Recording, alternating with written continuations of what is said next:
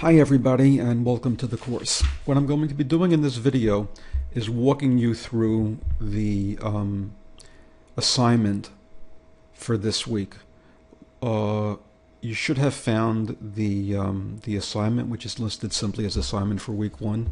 There's about 50 or 60 pages in there that walks you through all the steps in performing a power analysis for a 4-level study. What I'm going to be doing is going through that same material over here on the video so that you can work through the material using the papers, or you can do it by watching the video, or probably some combination of the two. My intent over here is to show you both how to use the program and how to think about power analysis, and the exercise for this week is going to be to do a similar power analysis using a separate set of data. So you open up the program. Presumably you've been able to download the program and you were able to get an unlock code. If you didn't do that yet, you're going to need to before you can actually use the program, but of course you can still watch the video in the meantime. The program opens up like this. Start a new project, you click OK, and the screen looks something like this. There's an interactive guide over here, and when you're using the program on your own, you'll find this is a very useful way to learn the program. You can simply click Next, and the program sort of walks you through all the steps and how to use it. It tells you how to set the effect size.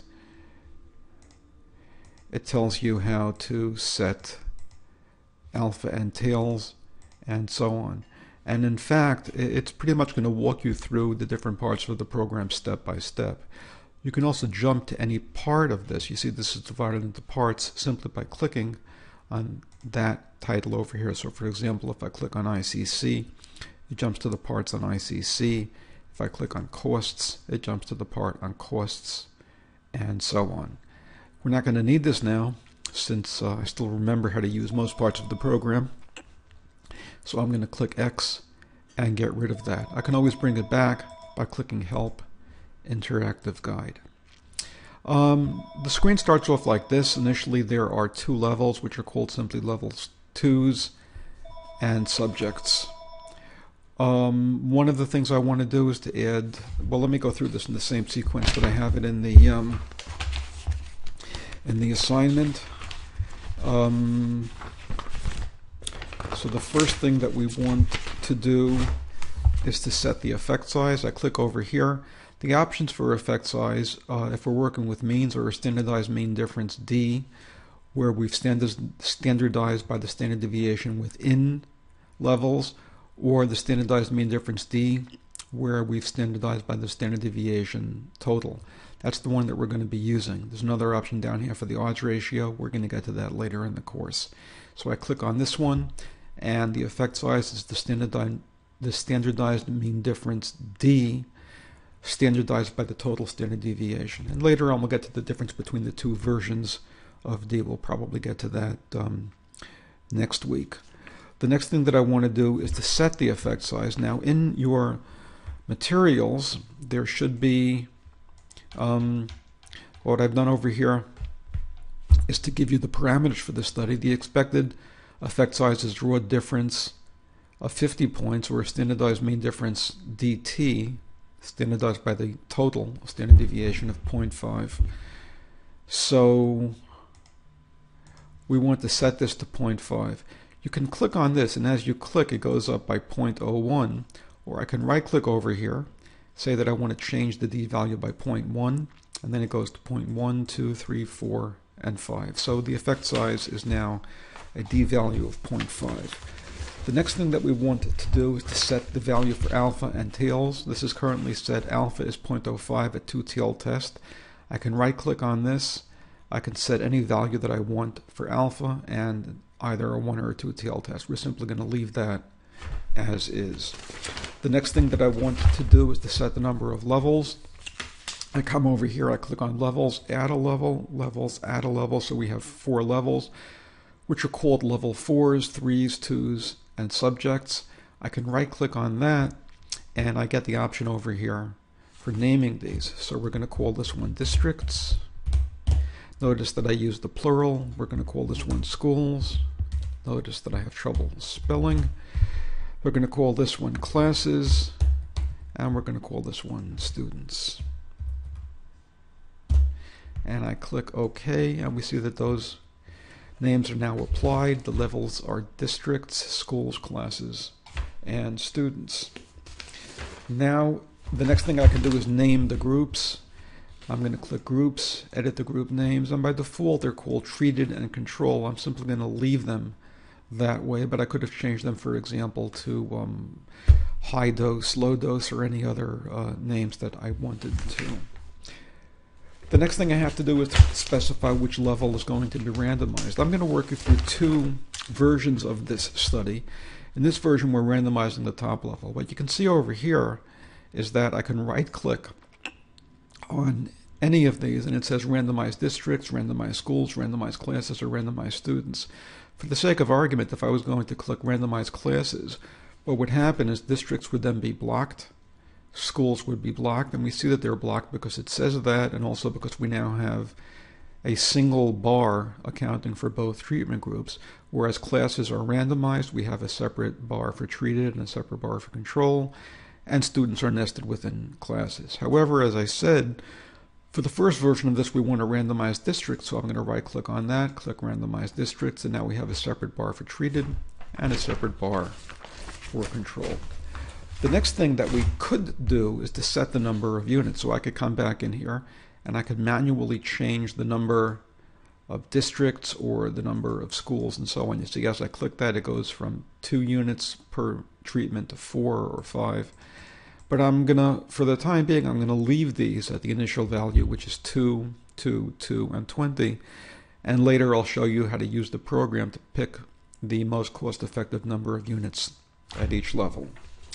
The next thing that we need to do is to set the ICC, or the span of the means. I discussed this at some length in the materials. In fact, as you probably know, in addition to the materials on the assignment, there is a set of materials called the Lesson for Week 1, where I explain in some detail what the ICC means and how it's related to the span of means. I'm going to go over that a little bit now, but I suggest that you go back and take a look at those materials as well. The basic idea is that in computing power for any study, we need to know how the scores vary in the population, because that gives us a basis for figuring out the sampling error. Basically, the sampling error is going to be the population variance divided by the number of units. It's going to give us the variance in the sample, which we call the sampling error. If the population variance is large, then we need a relatively large number of units to get a precise estimate. On the other hand, if the population variance is small, then we can get by with a smaller number of units and still get a precise estimate. When we're working with a single level study, we only need to be concerned with one population variance, which is the variance, for example, of student scores. But over here, since we're working with a multi-level study, we need to know, first of all, how the student scores are distributed within classes, but then additionally how the class means are distributed. Or is it the case that the class means all fall within a very narrow range of each other within a school, in which case we would need only a relatively few number of classes within schools? Or is it the case that the class mean varies substantially from class to class within a school, in which case, once we've selected a school, we'd need a relatively large number of classes within that school? How do the school means vary? Is it the case that school means tend to be clustered within a narrow range within a district, or do they vary? And finally, how did the district means vary? Again, the same idea intuitively. If the mean score is pretty much the same from district to district, then we don't need to sample a lot of districts to get an accurate estimate of the mean across districts. We might have only 2 or 3 districts assigned to the control group and only 2 or 3 districts assigned to the treated group, but that might be enough to give us an accurate estimate of the treated mean and the control mean. By contrast, if the district means vary a lot, then we need to be concerned that if we've sampled only 2 or 3 districts for the treated group and only 2 or 3 districts for the control group, then those means might be way off the mark. It might be that we've sampled a couple of low districts for one treatment group and a couple of high districts for the other one, in which case our estimate of those two means, and particularly our estimate of the difference is not going to be accurate. So we would need a lot of districts in order to deal with that. There are two ways that we can tell the program how much the district means vary, how much the school means vary, the class means vary, and so on. One of them is to provide a number called the ICC, and the alternate is to actually say how widely the means vary. Traditionally, people in most fields have used the ICC. The ICC is simply, what we say is that given that we have these students over here, and in the example that we're working with, the student scores have a standard deviation of 100 points and a variance of 10,000. That variance can be decomposed into its component parts. A certain amount of that variance. So if the total variance is 10,000, that can be decomposed into the fact that student scores vary within a class, and the fact that class means vary within a school, the fact that school means vary within a district, and the fact that district means vary. And what we're dealing with the ICC is the proportion of that total variance that is explained at each level. So for example, working with some data from an education study that was done a couple of years ago, the ICC for districts is 0.02, which means that 2% of the total variance is attributed to differences between districts. The ICC for schools is 0.05, the ICC for classes is 0.12. And that's really all that you need in order to go ahead and compute power. You just need the ICCs. However, one issue is that you might be using ICCs and you might like to know how this corresponds to the actual distribution of scores. And you might want to do that for two reasons. The first is to make sure that the numbers that you're using are plausible. In other words, the ICC of 0.02 corresponds to a certain dispersion in district means, and you'd like to know what that dispersion is to make sure that it's consistent with your experience. The other thing is that you might be preparing a grant application or a study plan, and you're going to be sharing this with others, and somebody might say, well, what does an ICC of 0.02 represent? And you can say, well, it corresponds to this particular span of means, and then people can have a conversation about whether or not that range is plausible. In order for you to have that option of translating the ICC into these spans, well, again, let me repeat, you don't need to do this to compute power, but you do need to do this to get the translation. You come down here, click Options, and you can give it the overall mean for the control group, which is 500. And then this is the part that's critical. We have to give it the span of student scores within classes. Well, in a way that I showed in the materials, we would expect that the student scores within classes would span about 360 points. And what we mean by that is that within any given class, you would expect the standard deviation of student scores to be about 90. And since we expect approximately 95% of all scores to fall within 2 standard deviations of the mean, assuming that this is normally distributed, the span would be 4 times the standard deviation of 360 points. So I click OK.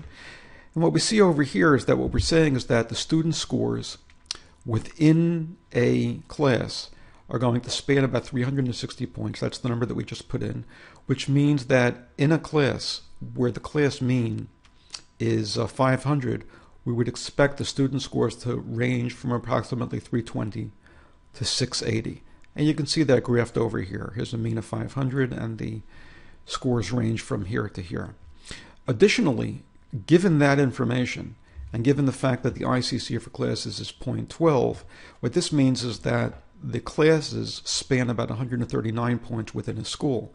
So in a school where the mean is 500, we would expect the class means to vary from about 430 to 570.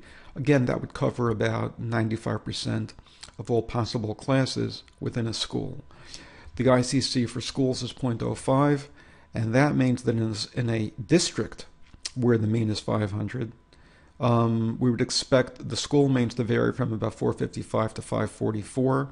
And finally, the ICC for districts is 0.02, And that translates into the idea that if in the state the mean is 500, then the district means would vary from about 471 to 528. Now notice that these spans are fixed. I can say that we're expecting the district's the means to, in a district to span about 56 points from the low end to the high end of the 95% group. The span for schools is 89, the span for classes is 139, and the span for students is 360.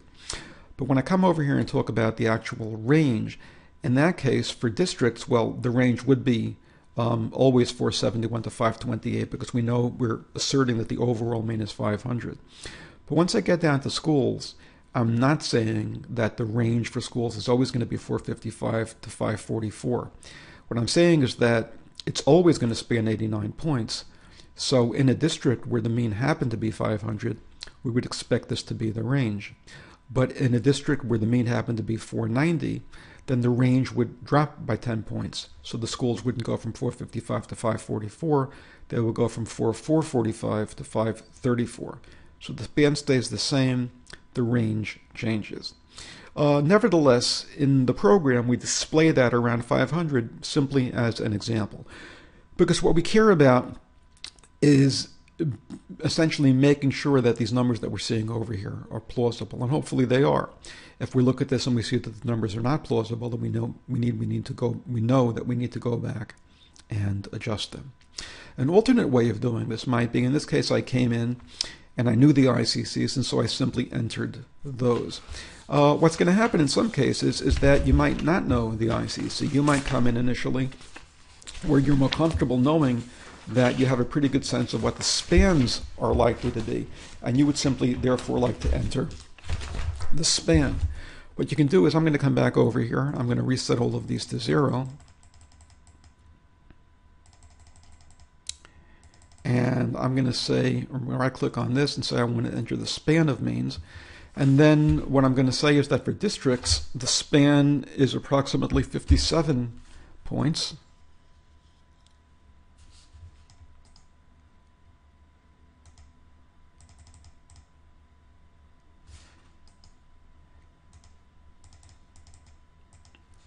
For schools, the span is approximately 89 points.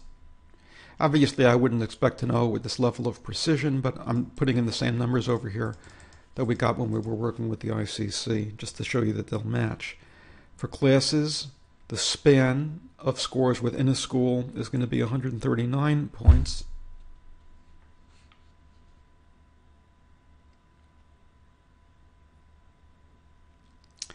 And finally, the span of student scores within a class is going to be 360 points. And what you can see over here is that the program has reproduced the same ICCs as we saw before, 0.02, 0.05, and 0.12. The numbers are rounded. Well, the numbers actually in this case are exact. Before, when we set these numbers up, they were rounded, and that's why the match is not exact. But you can see that it works back and forth. You put in the span, you get the ICC. You put in the ICC, you get the span. I'm going to go back now to the ICC, so we see values of 0.02, 0.05, and 0.12. And by the way, now that I've switched to the ICCs, since the ICC is what we're entering, what you see is what you get. The decimals that are not being displayed have been removed, so the actual value is 0.02. If I wanted to use more than 2 values for the ICC, I could do that. I could simply say use 3 decimal places or 4 decimal places, and I'd be able to do that. In some cases, that turns out to be important, especially when the ICC is very close to 0. In this case, this is as accurate as we need to be. The data that were reported were only reported to decimal places. So in any event, that's what we have so far. Then we have the levels, the randomization, the ICC. We don't need to deal with span of effects over here because we're dealing with a fully randomized study, so this doesn't apply. We'll come back to that a little bit later. The next thing we need to deal with is the number of covariates and the R square. The logic of covariates here is the same as it is when we're dealing with a simple randomized trial. By including covariates, we're able to reduce the error term, which of course is going to bring up the power. And in this case, the R square for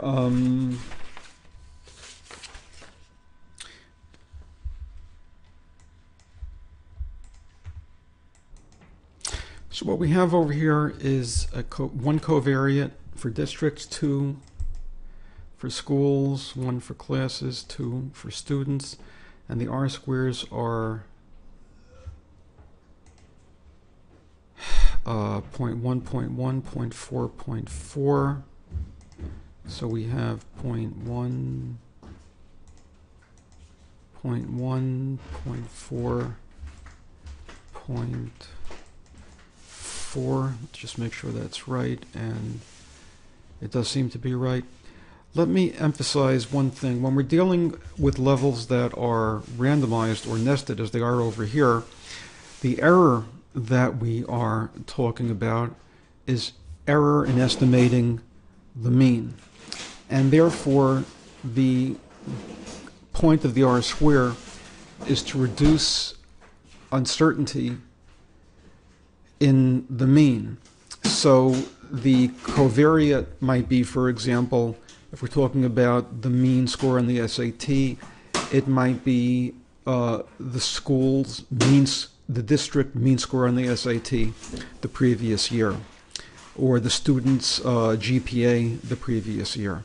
By contrast, when we're talking later about levels which have been blocked or stratified, and in that case, the error we're going to see is going to come not from variance in the means, but rather from variance in the effect size. In that case, the R square is going to relate to predictors that are able to predict the outcome. In other words, that are going to be able to predict the difference between the treated and the control group. I'll come back to that a little bit later. Right now, the goal of the covariates is to predict the mean in each district or the mean in each school. And these are the R squares for that. The next thing we need to deal with is the statistical model. In most cases, this is going to be random, which simply means that the districts have been sampled at random from a population of districts. Within a district, the schools have been sampled at random from a population of schools. Within schools, the classes have been selected at random from a population of classes. And within classes, the students have been selected at random. In some cases, you have the option over here to switch between random and fixed, where fixed means simply that you have included the entire population rather than a sample of it. In rare cases, that's going to be what we do. For the time being, we're just going to assume that all of these actually are sampled. And when a button does not appear, for example, there's no button up here and there's no button down here, that's because for various theoretical reasons, it is not legitimate to have a fixed sample at that level, and therefore the program does not offer that as an option. The last thing that we want to do is to put in the costs for each level. We need to set the costs. In this example, we're assuming that the cost for each district is $4,000. We can come over here, right-click on this, and say that we want to increment the cost by 100, and knock this up to 4,000. The cost for schools is going to be 2,000 per school. Again, we right-click, increment it by 100, and go to 2,000. The cost for classes is going to be 500 per class, and the cost for students is going to be 100 per student. So what we see initially is that based on these numbers, which are not really meant to mean anything except placeholders, the total cost would be $72,000. Power would be, right-click on this, say that we want to show power using digits. Power would be 12%. One thing that we could do is we could increment the number of classes, and you see as that goes up, power goes up. We can increment the number of schools, and as that goes up, power goes up. We can increment the number of districts, and what we're trying to do is find some combination that's going to give us power of, let's say, 80%. So I've got this set up with 30 students, 12 classes per school,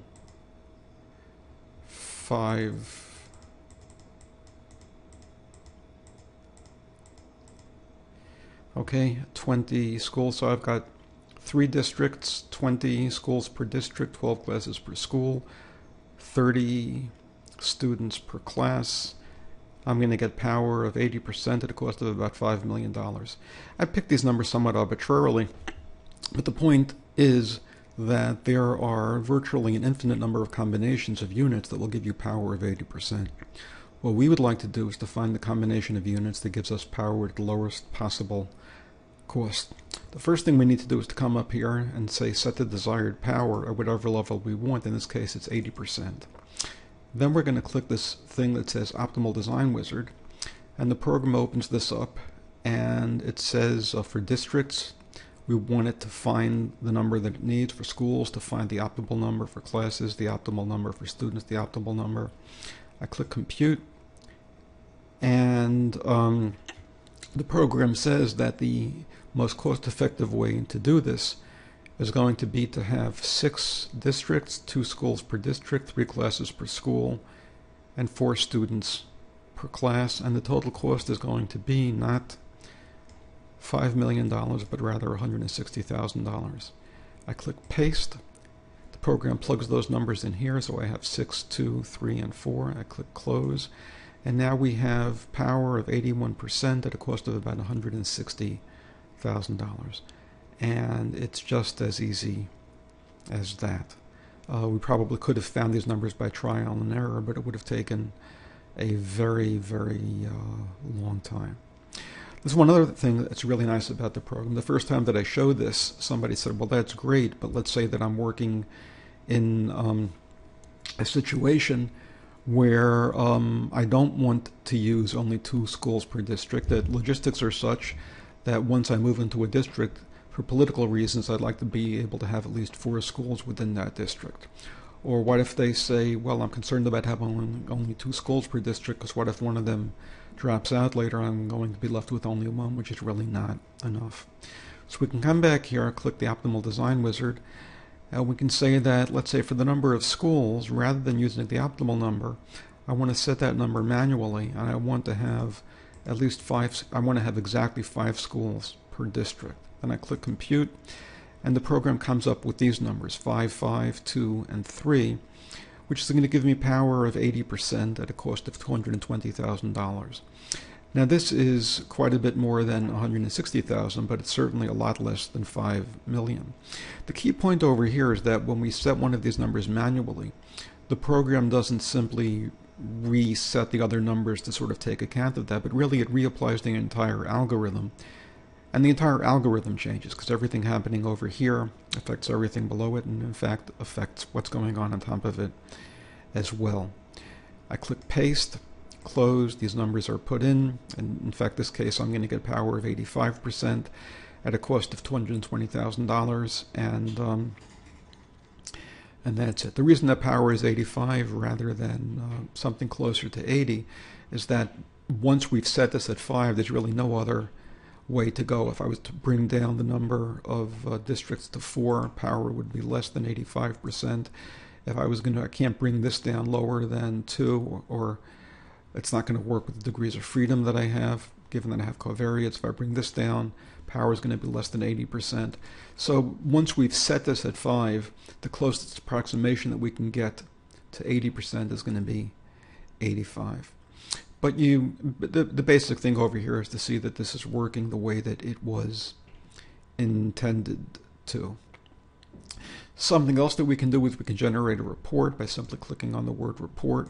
And the program opens up this executive summary over here, and you should read this in some detail. It's intended not only to sort of document what we've done, but also to explain it, so that if there is anything that the program is doing which you hadn't expected, you'll understand that. It gives you a better understanding of how to use everything. So it says over here, it gives all the information about the covariates, the ICCs, and so on. There's even a nice little disclaimer over here that says this report is intended to help researchers use the program and not to take the place of consultation with an expert statistician, which in fact is true. I mean, my experience as a statistician has been that it's pretty easy to answer the questions that people ask, but that people generally don't know what questions to ask.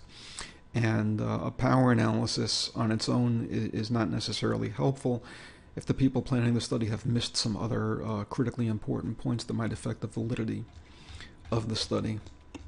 So simply having a program to use is not enough. The purpose of this program is to take these things, which are extremely difficult or impossible to do by hand, and give you a mechanism for working with them.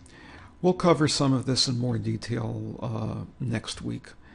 I should point out that you can take this, you can print the whole thing. You can actually print it, let's see, view, fonts, edit. You can copy one page at a time to the clipboard. You can save the whole thing as an RTF file and then bring it into a Word document or some other program later. I'm going to close the report and come back here. Let me give you a quick heads up on a couple of other things we can do. We can create a graph so that over here, for example, basically all of these parameters are taken from the main screen. We have a 4-level cluster design, districts are randomized, and so on. And we see over here that for the number of districts per condition, we get power of 85.4% with 5 districts, which is exactly the same thing we saw on the other screen a minute ago. But something you can now do is you can say, well, if I went to 6 districts, how would power be affected, or to 7?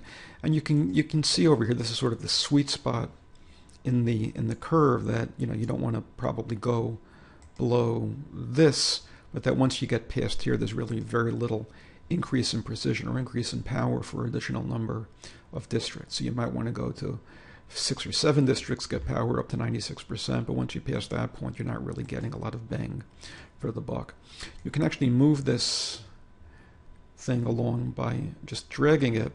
You can also use these buttons over here to move that back and forth. It'll jump from one to the next, and as it does, these numbers over here change. Something else that you can do is you might want to add more than one line inside the graph. I can come over here. I can say I want to add a series within the graph. Let's say I want to have more than one value for the number of, let's say for the ICC, for districts, we've assumed that ICC is 0.02, but what if it's actually 0.05? I'm going to click OK, and you can see over here you get one graph based on an ICC of 0.02, and this is for an ICC of 0.05. So what we can see is that if we're powering for this and the ICC is actually 0.02, we're going to get power of 85%. But if the ICC is actually 0.05, power is going to be as low as 68%. We can come over here and we see that, okay, if we go to 6 districts, then if the ICC is 0.02, which we're assuming the power is over 90, but if in fact we've made a mistake and power is only, I'm sorry, the ICC is actually 0.05, we're still going to get decent power. And again, you can sort of move this this little button over here right or left, and you can also move it up or down. And as you click on any particular point, this box over here is going to give you more information for that point. There's also an interactive guide for this screen, just as there was for the other one, that walks you through all the steps in using it. Again, we're going to close this out and come back here. Okay, that's basically the way we would work this if we were talking about a study that was randomized at the top level. Let's come back and see what happens if we randomize classes. And just for a moment, let's go back over here to the Optimal Design Wizard. Let's use the optimal number for everything. Click Compute, close, and let's save this entire, I'm sorry, I forgot to paste that. Compute, paste, close. So we have the scenario over here that's going to cost us $160,000. I'm going to click on Scenarios, show the scenarios, add this scenario. So we've got power of 0.81 at a cost of $160,000. What if we block the top 2 levels? What if I click over here and say I want to randomize, instead of randomizing districts or schools, I'm going to randomize classes? What happens now is that this level is blocked and this level is blocked. So what's happening is that at these levels, we no longer need to be concerned about the fact that the mean varies from one unit to the next, because once we pick a district, that district is going to have in it both the treated and control conditions. Therefore, if the mean, what we're really looking at is the difference between treated and control within districts, it doesn't matter if that happens to be a district with a low mean or a high mean, because that difference washes out. It's only the difference between the treated and the control that matters. However, there is a new source of error we need to be concerned with, which is how much does the treatment effect vary from one district to the next. And we're going to have to enter that information over here. First, let's come over here and enter the cost for districts. Let's say again that it's $4,000, the same number that we were using before. And we need to enter a cost for schools. Let's make it $2,000, the same as it was before. And we have to talk about what is the span of effects. How much does the effect vary from one district to the next? Well, the mean effect we said was 0.5. And let's assume that the effect varies from maybe 0.35 to 0.65. So that would be a span of 0.30. And we see over here that means that it goes from 35 to 65. And let's assume that within a district that happens to have a mean effect of 0.5, the effect varies between schools, let's say by a span of 40 points, which means that it goes from 0.30 to 0.70. You can see that graphed over here. Here's the overall mean effect. The mean effect of 0 would be no effect. The mean that we have is 0.50, which is right over here. And for districts, it varies across this range. For schools, it varies across this range. Now we can come back, use the optimal design wizard, say find the most cost-effective design, paste it in, and we're going to get power of 84% at a cost of $76,000. This is substantially less than the cost that we had before. The best cost was $160,000. And the reason for that is what often happens when we're able to block designs. We are taking this relatively large source of error, which was the variance in means from district to district, the variance of mean from school to school within a district, and replacing it with a relatively small source of error, which is the fact that the effect size varies from one district to the next or from one school to the next. In many cases, we don't expect that much variance in the effect size, so that error is smaller. And what we can see now is that with this design, we're able to get a much more cost-effective study. We're going to open up the scenarios, show them. We're going to add this one. And now let's label these two. Let's call this one. We're going to edit that name. And we're going to call that randomize districts. And we're going to edit this one and call it randomized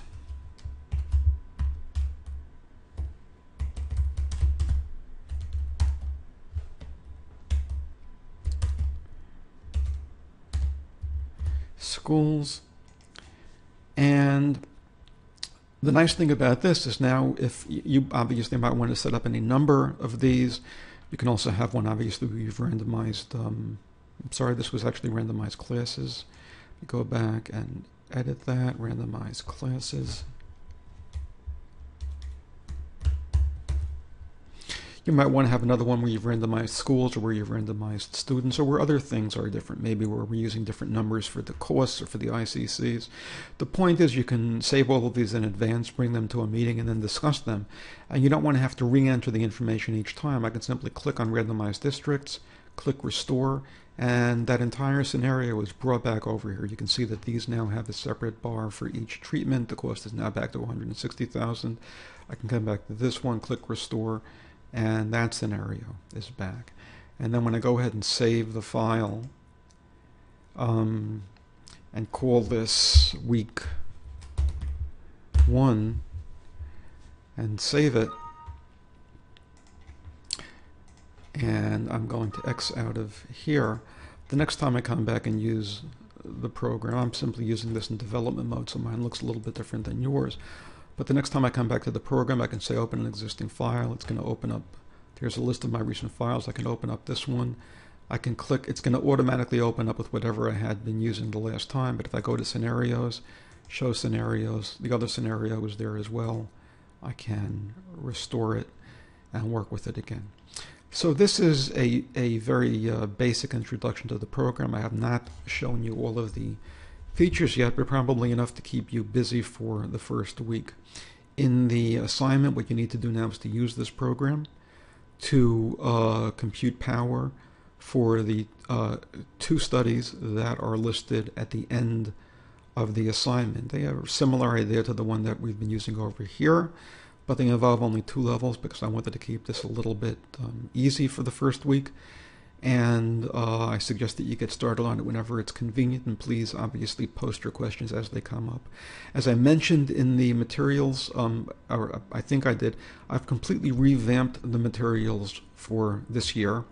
I did that because I've learned more about this since I taught the course last year, and I wanted to present you with the most current version of my thinking on this. So as you go through it, you might find some mistakes. I apologize for that, but please let me know, and I will do my best to respond very quickly. This will also obviously allow me the opportunity to correct any mistakes that there might be, which will help you and also help me get the manual into better shape.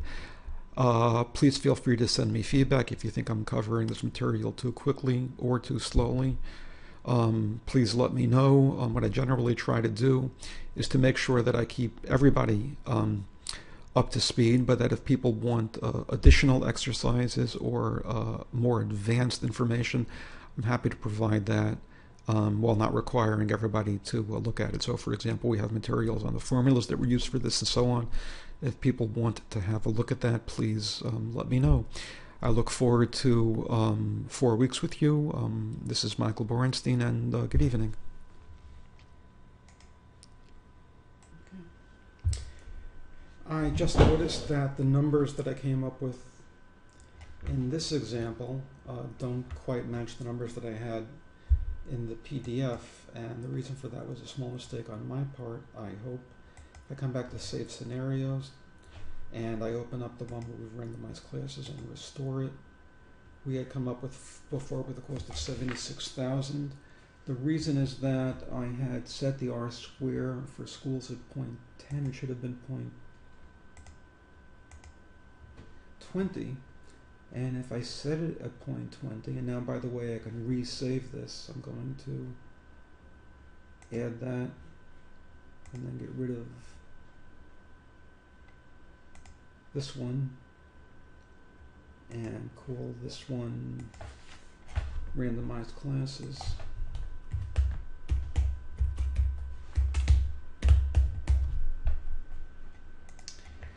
And then we go back over here to the optimal design wizard and click compute and paste and close. And in fact, we get power of 80% at a cost of $71,200, which is exactly what we had in the materials. I apologize for the mistake on my part. Okay, bye-bye.